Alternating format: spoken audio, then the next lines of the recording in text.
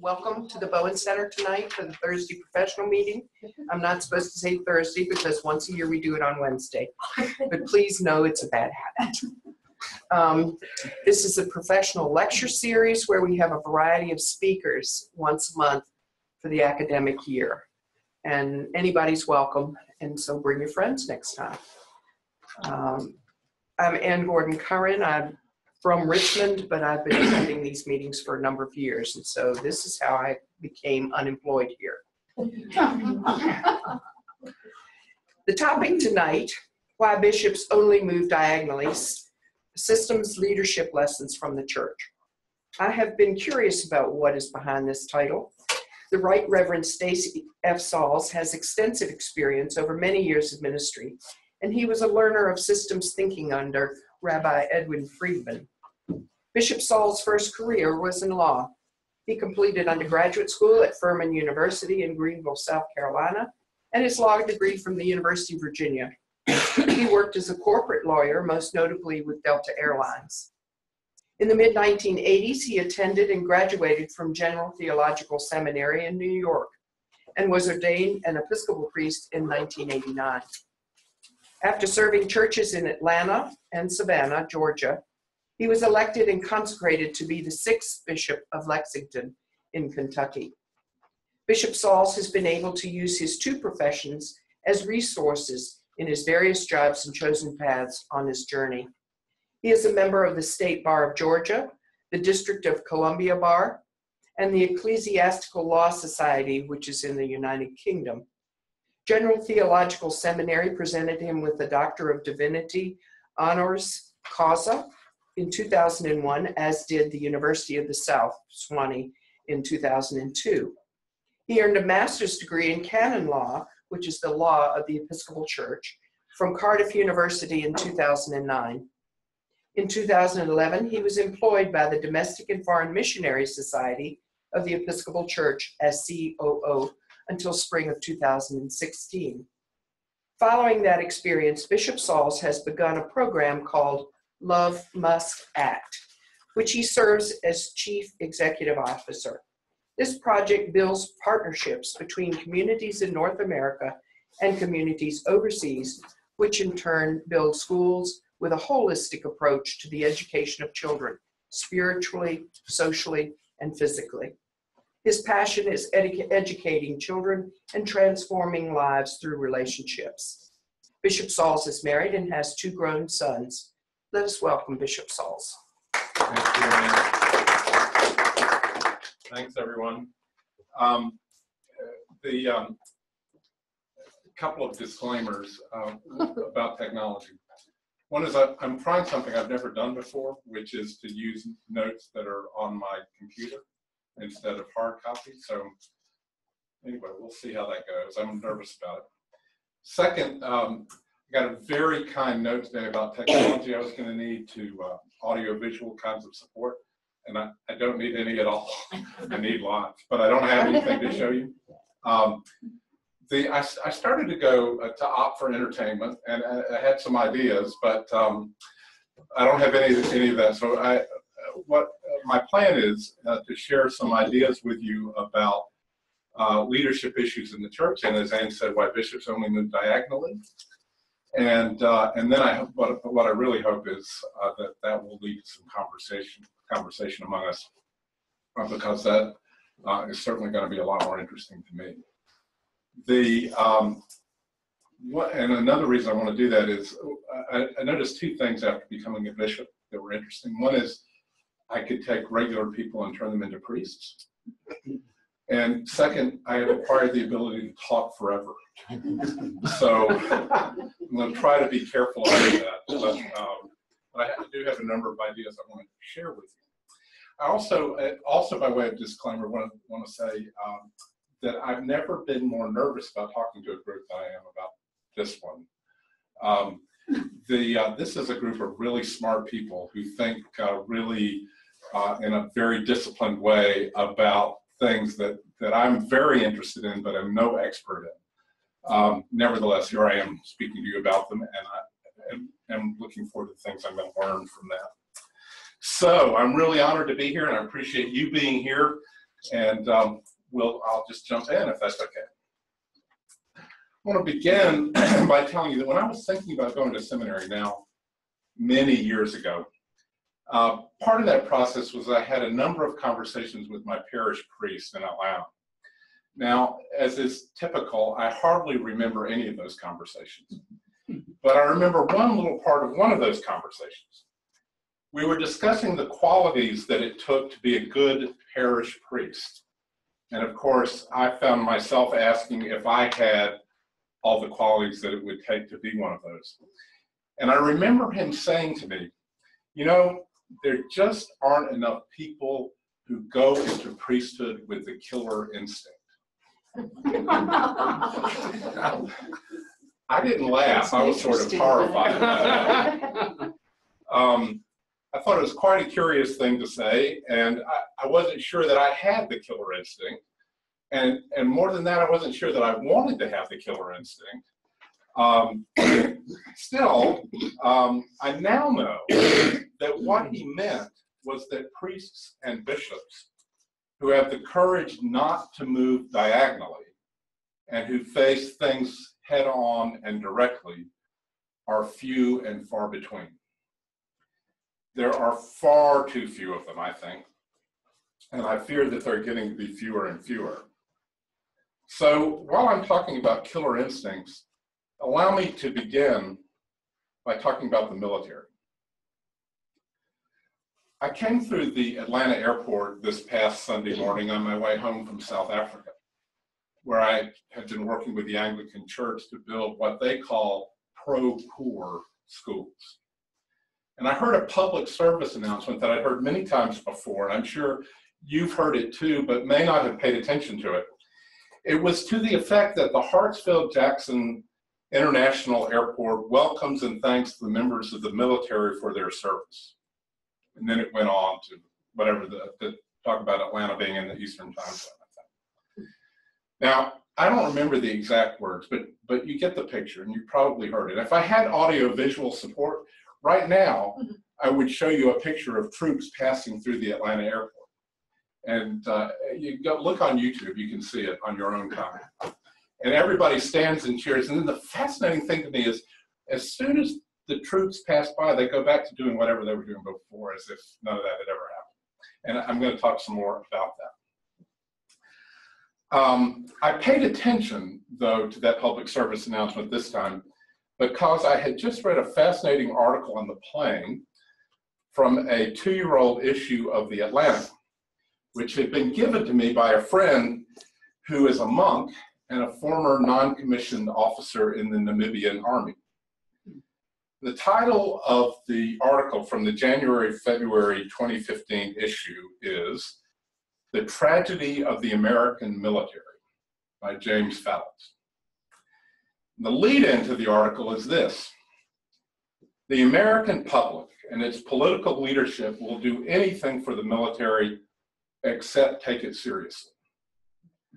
The result is a chicken hawk nation in which careless spending and strategic folly combine to lure America into endless wars it cannot win.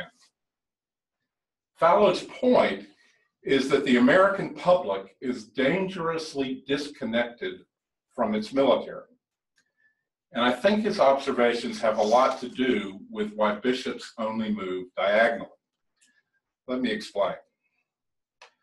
Fallows spends a fair amount of time on what he calls the emptiness of these modern thank you for your service rituals, like the airport announcement. He poignantly described a novel I have not read yet called Billy Lynn's Long Halftime Walk by Ben Fountain. It is about an army squad that had seen some devastating action in Iraq and is brought home to be honored at the halftime show of the Thanksgiving Day Dallas Cowboys game, America's team. While there, the troops are, in Fallows' words, slapped on the back and toasted by owner's box moguls and flirted with by cheerleaders, passed around like everyone's favorite bomb, as platoon member Billy Lynn thinks of it. and are then shipped right back to the front. The people at the stadium feel good about what they've done to show their support for the troops.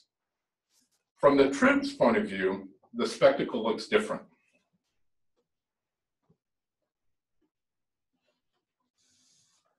There's something harsh in his fellow Americans, avid, ecstatic, a burning that comes from the deepest need, the narrator says, of Billy Lynn's thoughts.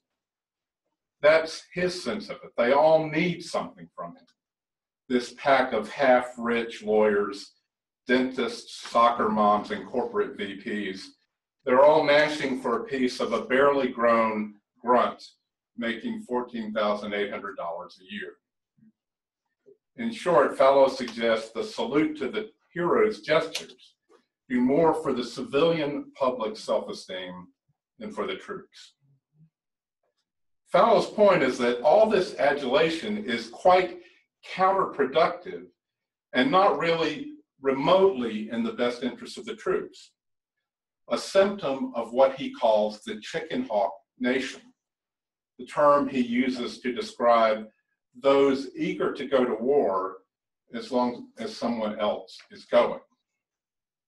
His thesis is that the chicken hawk nation is made possible by a dangerous disconnection between the American public and its military, of which the thank you for your service rituals are a paradoxical symbol that replaces America's traditional, supportively critical engagement with the military. The result is that the American public no longer holds the military accountable for results. It blindly accepts what it gets. It is a blindness that was inconceivable in our country through the 1950s, the decade when Dwight Eisenhower, the former Allied Supreme Commander and President of the United States, warned the American public of the danger of what he called the military-industrial complex.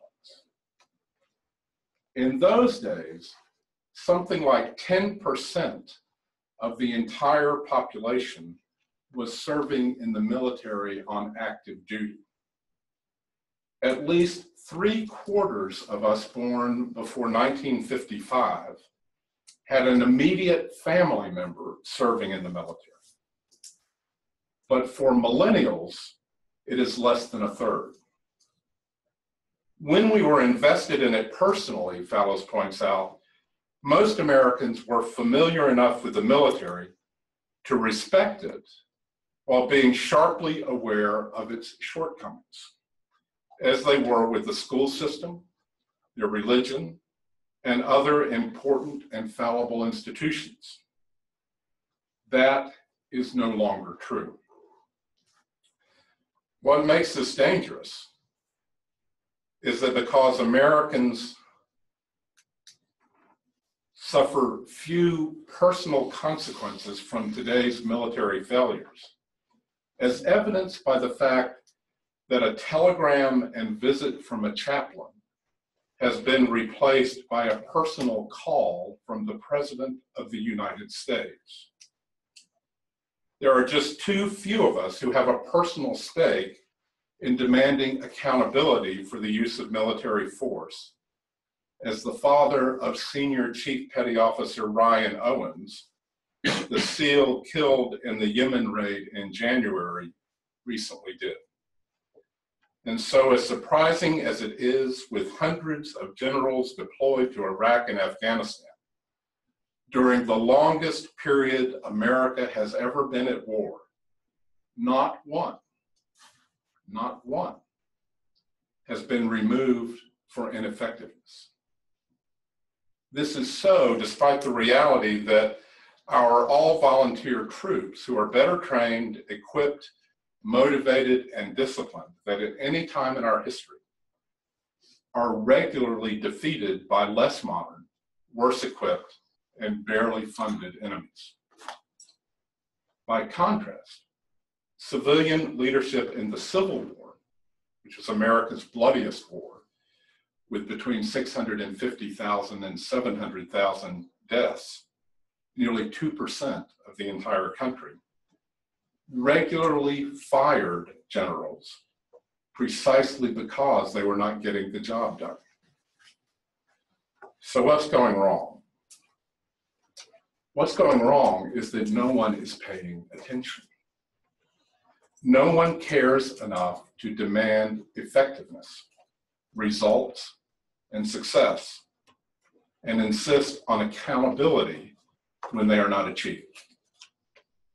The way Ryan Owen's father, who dared to question the circumstances of his son's death, did.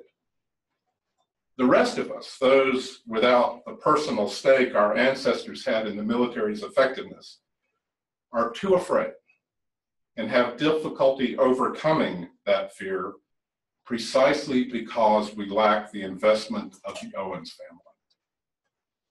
We are too afraid of phantoms in the mountains of Afghanistan and monsters in the deserts of Syria and Iraq to dare something so unpatriotic as to question the military.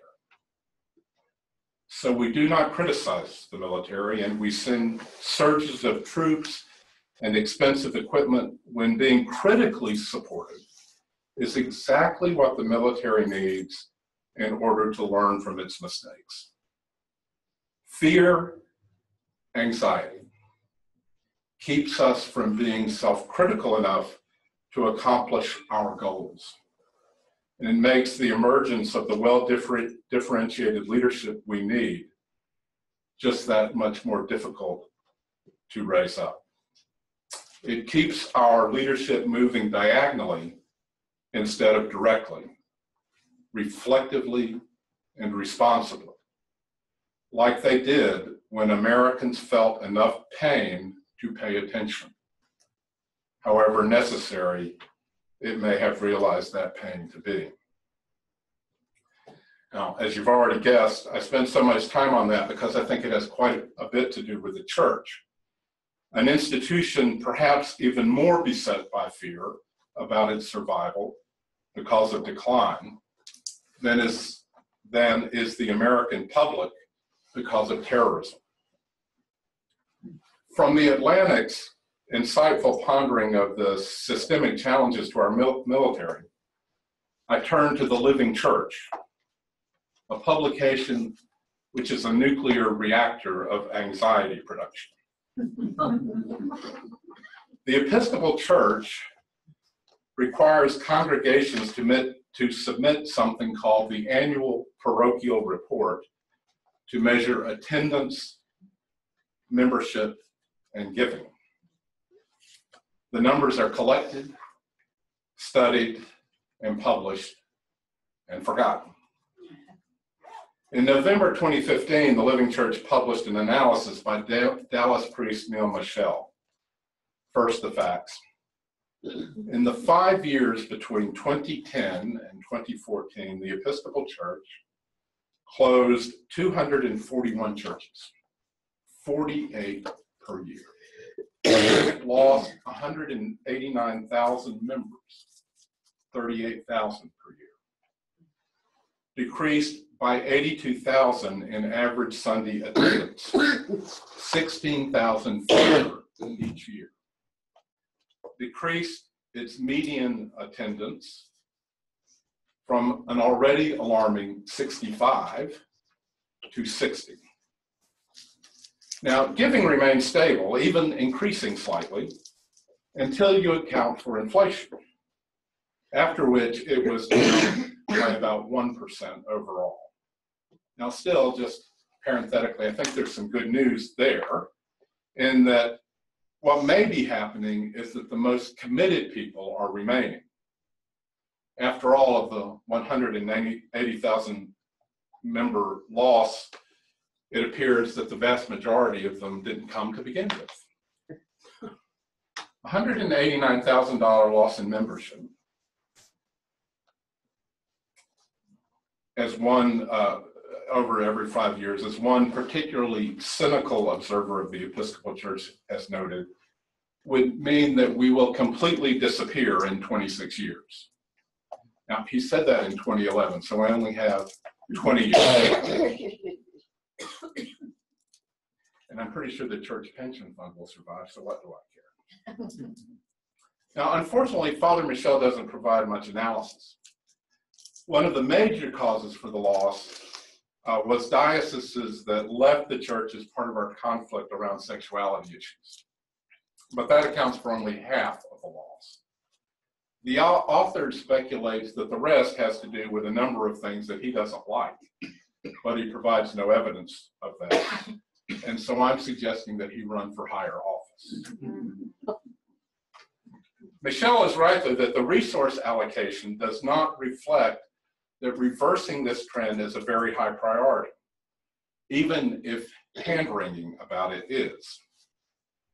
There are no compiled statistics about this for the local level, strangely enough, but at the church-wide level, membership is not a priority other than for the act of measuring it.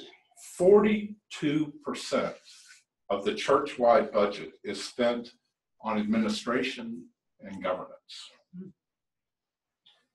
Evangelism and formation accounts for 18%. Subsidizing local efforts largely through ineffective, dependency-creating, and ultimately unsustainable grants is 21%. Now, the last General Convention of the Episcopal Church set aside nearly $6 million, which it took from reserves rather than current revenue, by the way. And that's part of the 18% I just mentioned. 5% of the budget over 3 years, which is part of that 18%. What's disturbing, though, is that the General Convention itself costs twice that amount of money over 10 days. There's no accountability. And the reason, it seems to me, is the same as Fallow's analysis of the military. No one is paying attention, only it's worse. When it comes to the church, not only is no one paying attention, no one cares. Of the almost 2 million Episcopalians who are left, how many of them, I wonder, have a clue about what goes on at the General Convention? Episcopalians are involved at the parish level where they should be involved. They may be vaguely aware that there is something called a diocese. It always amused me as a diocesan bishop that people talked about whether we were in communion with the Archbishop of Canterbury, as if the people in the pews knew who the Archbishop of Canterbury was. They didn't know who I was, let alone who the Archbishop of Canterbury was. If they know about the diocese, they consider it an annoyance at best. And they know even less about the church-wide level, about governance structures, about the House of Deputies or the House of Bishops, and about what goes on at church headquarters if they know there is a church headquarters at all. Now, all that being true, at the last General Convention of 2015, a very quick review on my part found that the convention had spoken to the government about the following topics.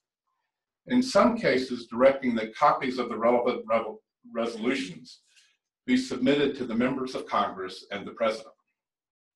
The topics included the UN Convention on Rights of Persons with Disabilities, temporary protective status to immigrants fleeing abuse, permanent birthright citizenship, and that one was directed to the national governments of the 17 countries that make up the Episcopal Church, advocacy for policy changes to end mass incarceration practices, support of government funding of social safety net programs, balancing federal budget priorities to alleviate poverty, an end to the Cuban embargo, reconciliation and restorative justice in the Middle East, peace in Sudan and South Sudan, subsistence rights of indigenous cultures, advocating for the poor and hungry, human rights and refugee relief in Central America, civil rights for disabled persons, support for the Church of Pakistan against persecution, violence, and peace in Syria, immigration assistance for youth and parents, Dominicans of Haitian descent,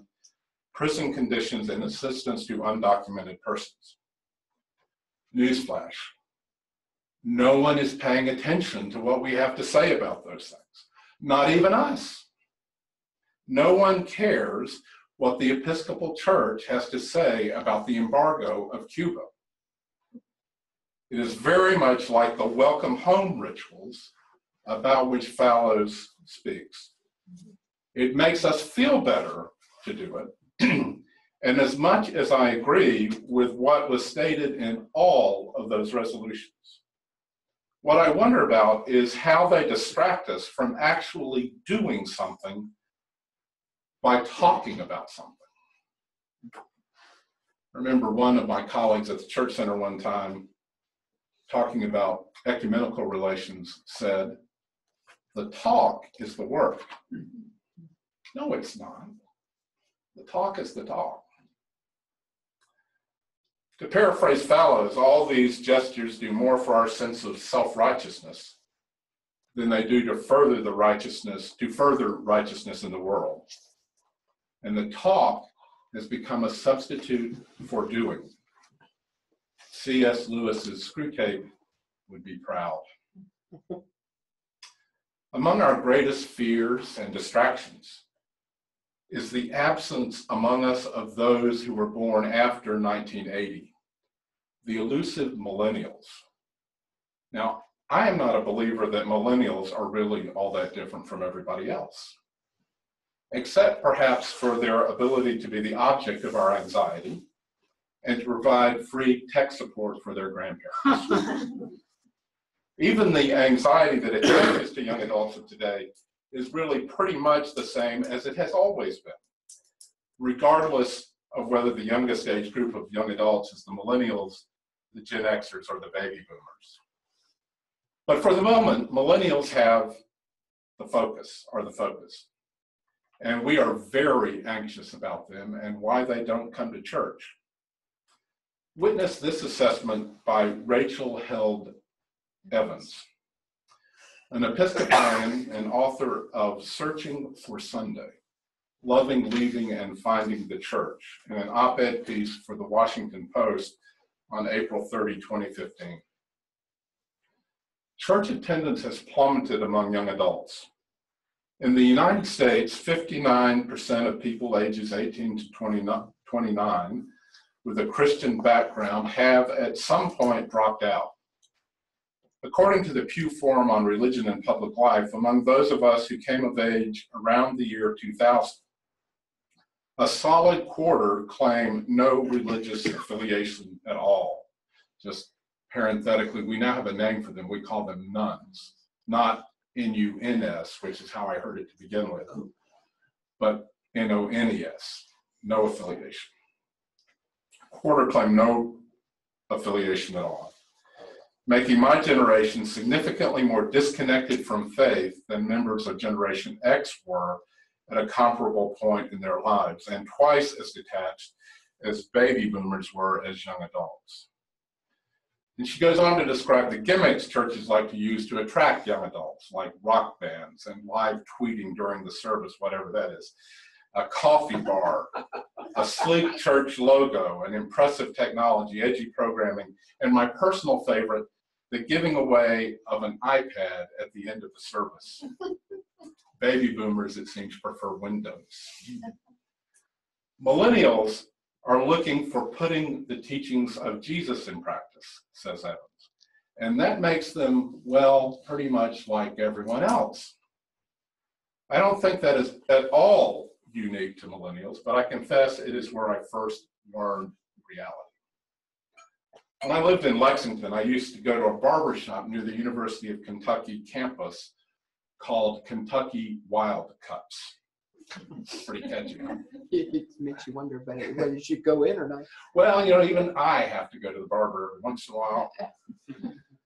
And I would go to Kentucky Wildcats, and I was by far the oldest person I ever saw in there. The barbers were millennials, and their customers were their friends and a steady stream of college students. I guess I enjoy having my hair cut by somebody with a tattoo and an earring. Anyway, they did a good job, and their conversation kept me eternally entertained. I would generally stop by during weekday work hours, so I was almost always dressed in clerical attire, complete with purple shirt and plastic collar. My barber, whose name was Ryan, was not all that up on church, but he did recognize that the funny collar meant I was a priest. This is because he also cut the hair of a Catholic priest in town who I happen to know. So whenever I went in, that was Ryan's opportunity to quiz me about church. Now, for a long time, all he ever wanted to talk about was celibacy. I think he found the idea both incredibly quaint and beyond rational explanation. As do I, by the way. Or should I say, BTW. I tried to explain to Ryan that not all priests were celibate, and that celibacy was not exactly my area of expertise. No matter. He seemed really curious about it, and it was where he always began the conversation. All that changed one day, shortly after the earthquake in Haiti. On a day I happened to need a haircut, the Lexington Herald leader had run an article about conditions in Haiti and happened to mention the phenomenon of dirt cakes, a clump of dirt held together by cooking oil that relieves hunger even if it has no nutritional value, which is not an unusual practice in Haiti. As I sat down in Ryan's barber chair, he did not ask me about celibacy that day. Instead, he asked, "Did you know that people in Haiti eat dirt?" Now, as a matter of fact, I did know that people in Haiti ate dirt, and I told him that, and I told him how I knew. And I told him that I had been to Haiti many times, and that the Diocese of Lexington was engaged in work in Haiti, including building homes.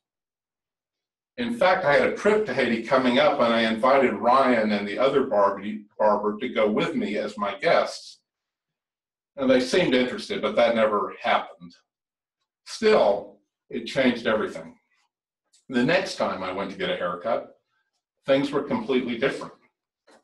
I sat down in Ryan's chair. He placed the barber vestments around my neck, and he turned the chair around so that my back and his were turned away from the rest of the shop. And he proceeded to make his confession.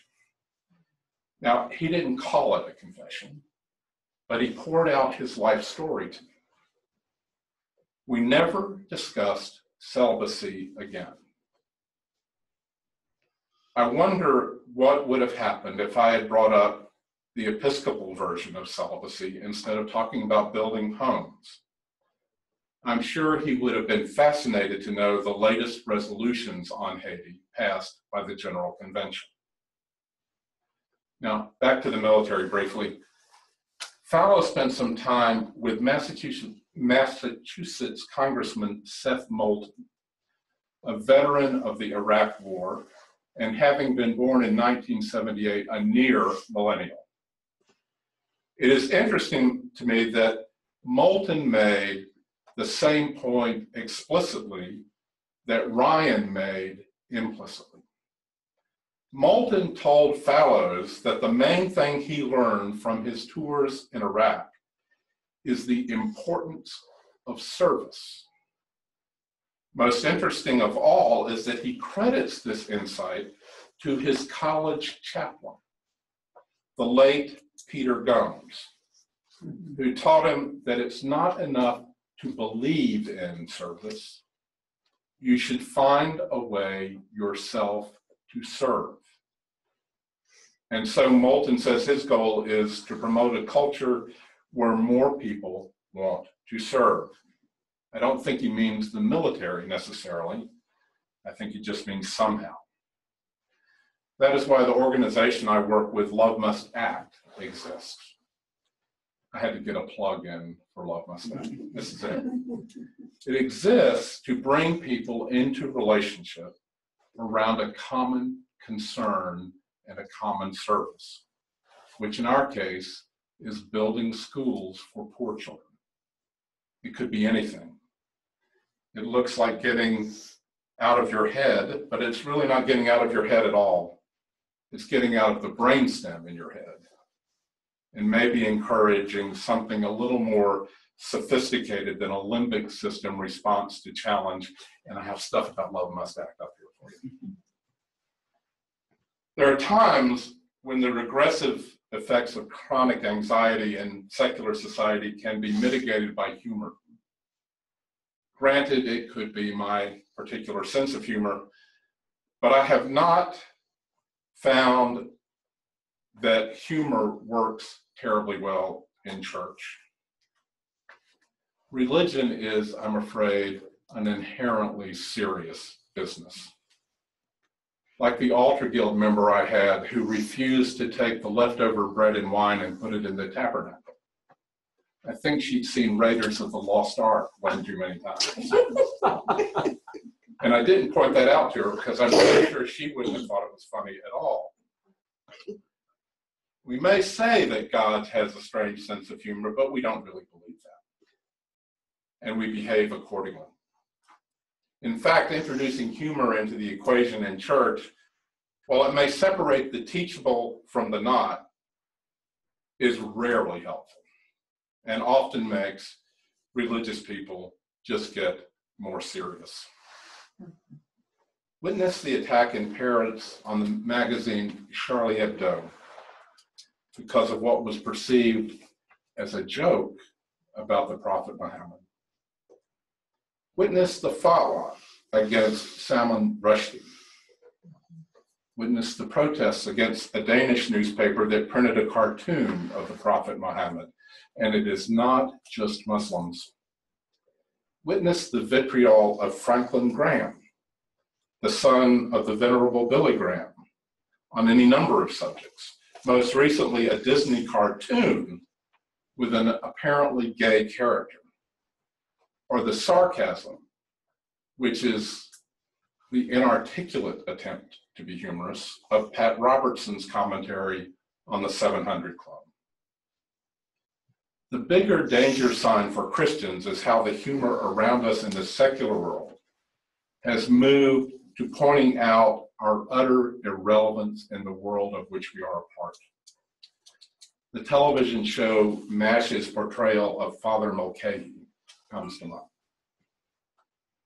The only antidote I have found that works consistently is the one to which Moulton alluded, the service of others.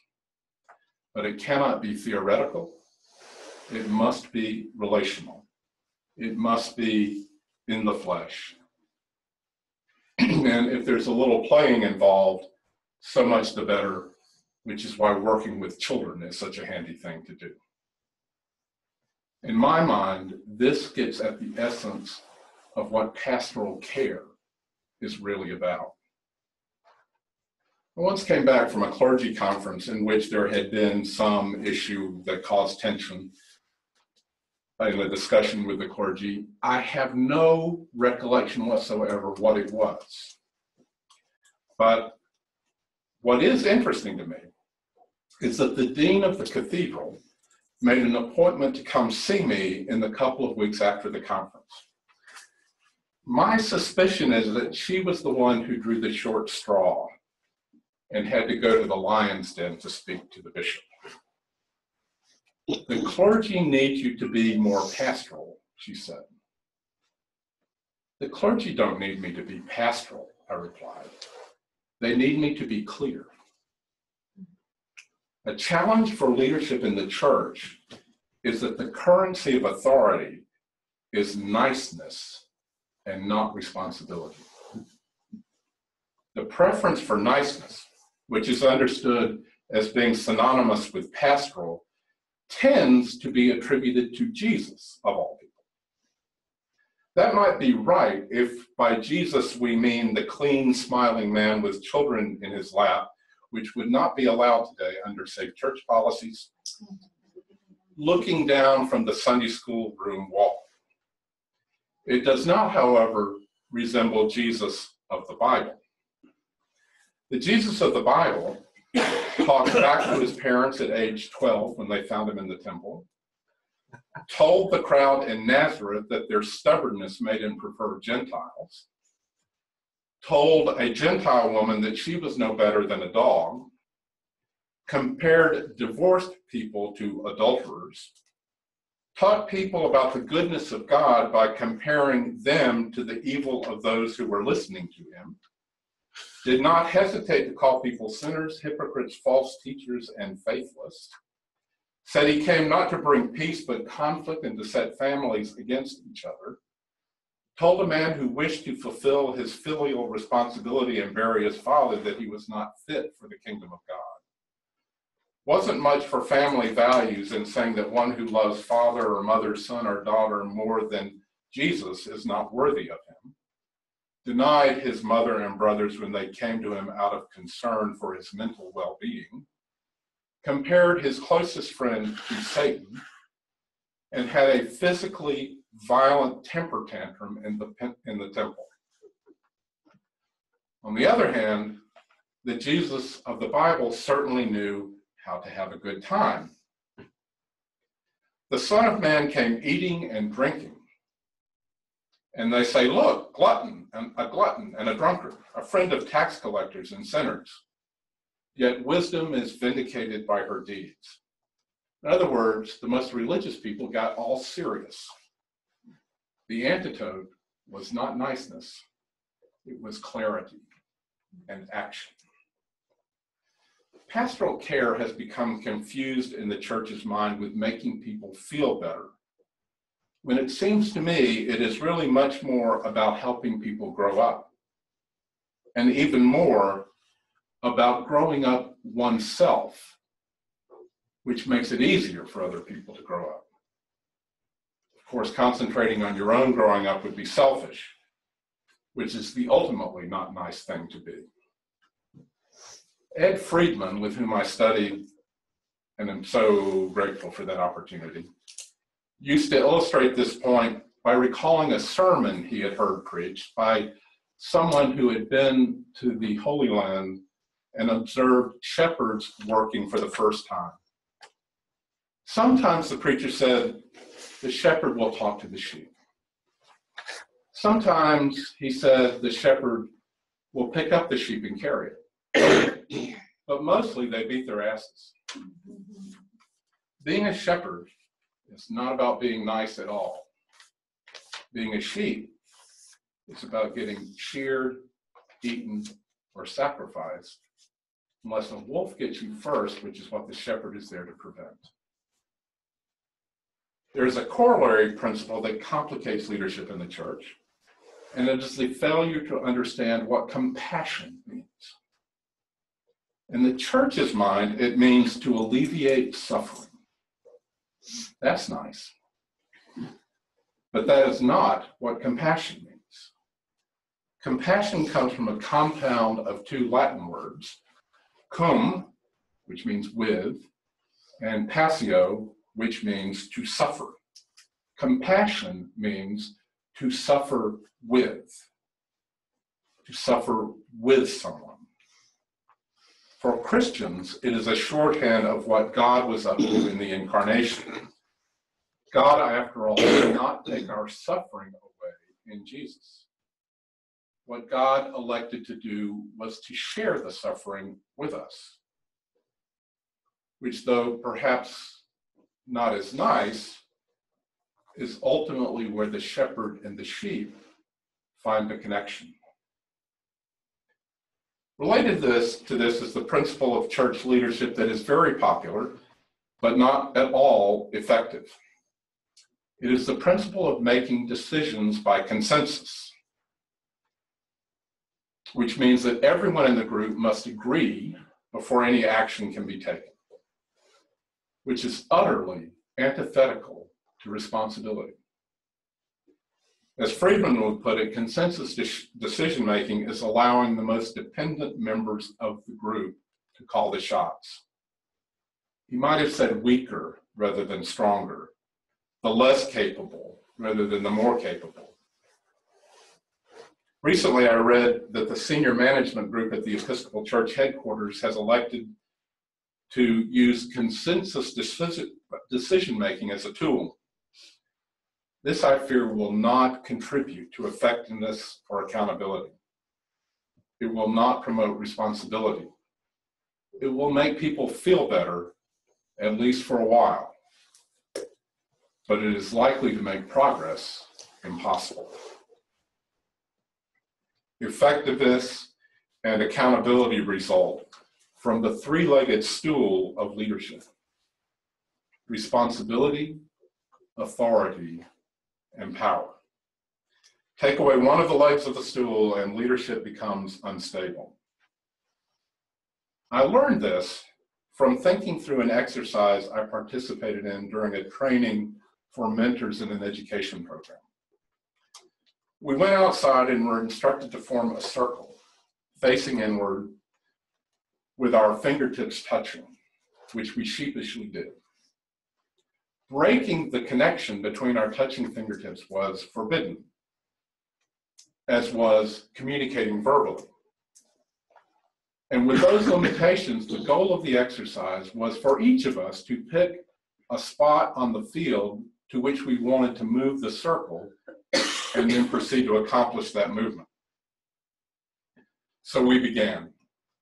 At first, the circle moved, well, like a circle, with a couple of steps one way or a couple of steps the other way. Being unable to break the connection kept us pretty much in the same spot, no progress. The necessity of maintaining the connection became a hindrance to making progress. Now, I enjoyed this game because eventually I realized it was a laboratory for testing systems things. I'm not sure the person running the exercise realized that. And I remembered one of Friedman's fables, my favorite one, the one about a man on a bridge holding onto a rope, at the end of which was another man pleading with the man on the bridge not to let go. It occurred to me that it might be possible to shift the burden of staying connected from myself to everyone else. So my strategy was to lunge toward my desired destination, forcing the people I was touching to follow me. It worked, at least sort of. I never got all the way to where I was trying to get, but I did get closer. The first leg of the leadership stool is responsibility. Somebody has got to be responsible for something. It could be more than one somebody's. In fact, it usually is, and the level of responsibility need not be uniform. But responsibility has to reside somewhere. Second, authority. Authority is an organic quality that follows responsibility. Any other attribution of authority is artificial. Any other source of authority is illusory because it depends on being recognized. The authority that comes from responsibility comes not from the acknowledgement of others, but from the leader's own sense of self, the leader's own sense of being responsible, his or her acceptance of the reality that the buck stops here, which, like Harry Truman, my boss, presiding bishop Catherine Jeffrett Shorey, kept on her desk at all times. And then there's the third leg, which is power. In the church world, power is a bad word. Now, for sure, power can be abused, but it can be abused only if it is disconnected from the other two legs of the stool, from responsibility and authority. Likewise, if the power leg of the stool is taken away, responsibility and authority cannot be exercised. Or maybe it's just that they become irrelevant. Power is the means to accomplishment. Without power, authority cannot be exercised and responsibility cannot be discharged. I may have the responsibility to provide light in a dark room, which in turn gives me the authority to turn on the lamp. But without access to the power of electricity, I'm out of luck. Power is not an inherent negative. It is value neutral at worst. Why then do systems, and certainly the church, constantly seek to shut power down? It's called, of course, sabotage. One thing I did not mention about the exercise of moving the circle around is that after I had tried the lunge maneuver a couple of times, thereby exercising power, the others in the group caught on and I began to experience resistance. My power, which came from not having to tell everybody what I was doing, got turned off. Or maybe it was I forgot to pay the bill. I think it is because people quite understandably fear the exercise of power because it is subject to misuse. As Lord Acton reminded us, of course, it corrupts, sometimes absolutely. Likewise, access to electricity is not without its danger, particularly without grounding, circuit breakers, switches, and insulation. It can be deadly. Harnessing power, appropriate regulation of power, as long as we have confidence in the regulation, overcomes the fear of the use of power and allows it to work to accomplish something. The implication of that, I think, is a further leadership principle the church has a particularly difficult time with. It has to do with the concept of trust and the reality that trust is a dependent word. It is the lack of trust, not the presence of trust, that allows progress to be made. Don't worry, I'm going to explain to you what I mean by that. Now, most church leaders I know would tell you exactly the opposite, that the absence of trust is what has gone wrong. But I think this is exactly backwards. I once was being lectured by another bishop about the importance of trust for the well-being of the church. Really, I asked, what would trust look like? What would be signs that trust existed? Without hesitating, transparency, he said. But isn't transparency a tool that allows us not to trust? Or something that I want when I do not trust? It's like trust but verify.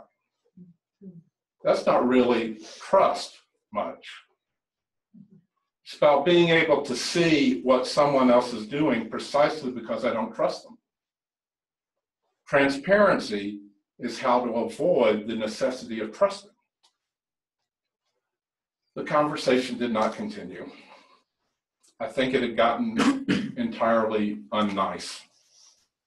I regretted that because I had hoped to explain Plato's understanding of the guardians in the Republic text.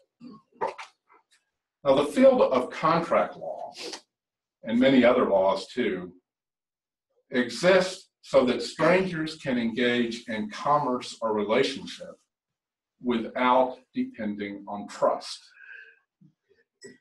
That's what allows business to take place at all, at least beyond a very small group. But even then, my guess is that even in a small group where everyone knows each other well, there is a well-developed and extensive set of informal sanctions that diminish the absolute reliance on trust for things to be accomplished. Now, to be sure, there are some relationships that are more trust than they are law. The relationship between human beings and God, for example, is 100% trust, at least on the human side. And maybe on God's too. We like to talk about God's trust in us as co-creators, which I think is probably heretical, as well as the steward of God's mission of reconciliation, which I think is orthodox. But after all, there is a large body of law about the consequences of disobedience or failure in those tasks. It is called the Bible. Now, Parents and children relate mostly based on trust. Trust that proves itself over time, but is pretty close to pure at the relationship's beginning, when one party is completely dependent on the other. Healthy marriages have healthy doses of trust, of course. On the other hand, there are matrimonial laws for a reason, and one of the reasons is to diminish the absolute reliance on trust, at least about the economic consequences of the relationship. And there are laws that govern a parent's duty to care for a child, which admittedly do not work all that well. Now, I'm still thinking about this, but it may be that the relationship between friends comes closest to being based solely on trust. There may or may not be legitimate expectations, but there really is no legal recourse to diminish the necessity of trust. And that is true of the friendship aspects of marriage and of the parent-child relationship. Now, this is going to take a little further work on my part to recover anything I ever knew about Greek, but I'm wondering is whether the agape in the New Testament, the Greek Bible's word for the love due strangers, requires a legal framework, a constitution, a code, a covenant, to overcome the avoidable and well-founded lack of trust among strangers. It is worth noting that agape does not imply emotional content in the sense of feelings. Philia, the Greek word for the love among friends, does. That's why it makes sense to command agape, because it is subject to some regulation. And I don't think that is true of philia. Relationships with an emotional risk come down to trust and consequently dependency. The more economics enters the question, though, the more pure trust is required. Which is why perhaps Jesus, on the shore of the Sea of Galilee after the resurrection, asks his best friend twice, "Do you agape me?" And then concludes, "Do you philia me?" A related challenge for leadership, and this is certainly true of the church, although it is by no means restricted to the church, is what I like to call clearness thinking, which is quite a different thing than clarity. I first became aware of clearness thinking in my life as a lawyer, the first year of which I spent clerking for a federal judge, during which time I got to read a lot of briefs and listen to a lot of oral arguments. And I noticed something that was interesting, which is the way lawyers use the word clearly, as in, the law is clearly this, or the facts clearly show that. Rational people do not pay good money to lawyers to argue about things that are clear to begin with. In fact, the very use of the word clearly coming out of a lawyer's mouth suggests that whatever it is isn't clear at all. In fact, the more I started paying attention, the more I noticed that lawyers often betrayed their own perceived weakness and vulnerability by covering it up with the word clearly. It was as if they thought they could pull the wool over everyone's eyes by asserting clearness when clearness did not exist. Now, I don't want to go into politics too much, but the next time you watch a White House press briefing, pay attention to that.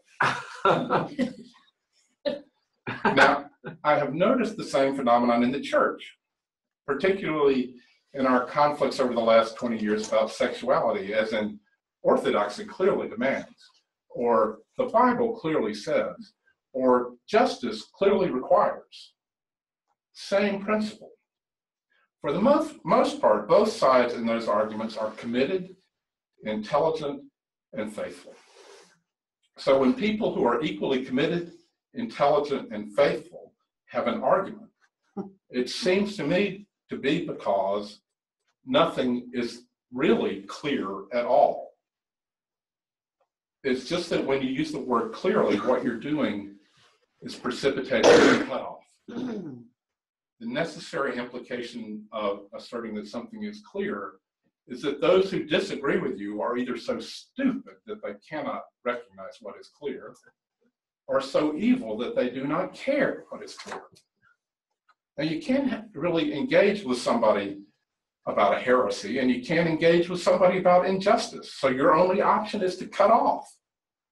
And the story of the Episcopal Church in the last 15 years is the story of cutoff and assigning the blame therefore, which has been all the other people's fault, by the way. That was supposed to be funny. Okay. What is tragic is the failure to see the opportunity for relationship was precisely in the lack of clarity, or dare I say ambiguity. And that the relational cutoff came in the clearness, the counterfeit clearness.